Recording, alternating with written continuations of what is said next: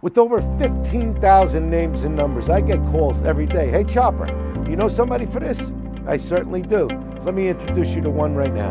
Irene Keem, Farms View Roadstand, 945 Black Oak Ridge Road, Wayne, New Jersey.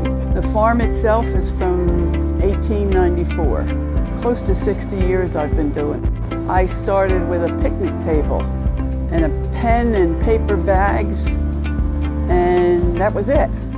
Right now, strawberries, then it's tomatoes, and corn has been a big thing. But we grow 60, 70 different items in the field, plus they do 9 greenhouses of stuff early. The ice auger started it all. My husband would take the boys ice fishing, and of course he was chopping holes by hand, and I was afraid he's going to have a heart attack doing it. And I learned about an ice auger. Well, this ice auger was $100, and we didn't have $100 to spend on an ice auger.